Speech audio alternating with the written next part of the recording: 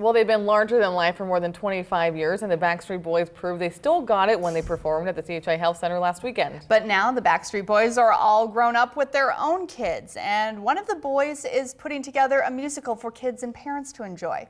It's called Howie D, Back in the Day, and it will premiere here in Omaha. The music is a semi-biographical account of Backstreet Boy Howie Dorough's middle school years. Earlier this week, I got the chance to chat with Howie about how he got started on this new project, and I even learned a few new moves. All right, you gotta slow down. And we'll just do that part? Is that about it? Okay. Yeah. So when my kids were young, I would try to find some of Backstreet songs and change the words up to help them do their daily chores or simple things as taking a shower and washing their body.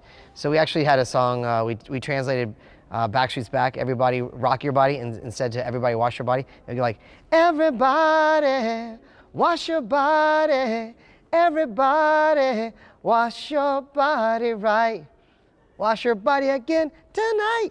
Oh my gosh, I can die happy now, thank you. Your kids are starting to get to that age. Do you embarrass your kids at all, or is Dad still cool?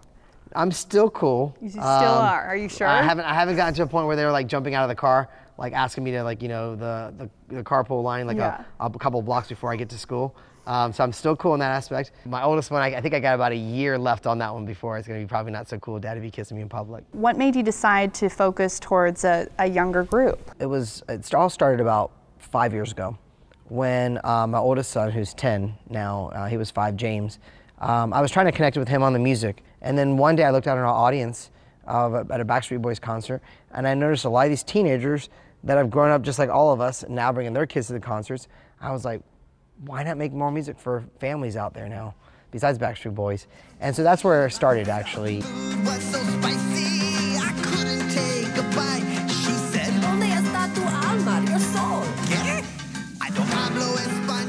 Normally musicals, they come up with a story and then you go into song. Well, we had all the songs first and we're trying to make the storyline fit in between all that. What do you hope people get out of your show? What do you want people to take away, if there's one thing they could take away from it?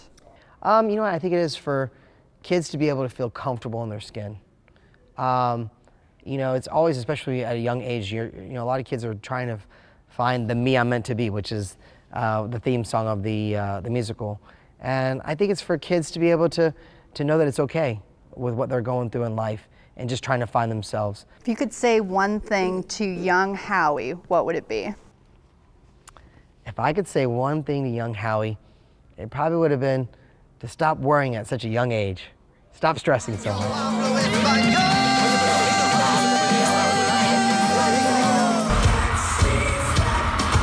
Or wash your body right. High five, good job, good job.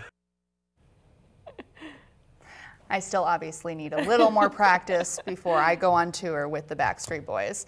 Howie says they're currently casting for the musical. Opening night is January 31st, and you can buy tickets through the Rose Theater, and you can also check out the entire interview with Howie D on our Facebook page.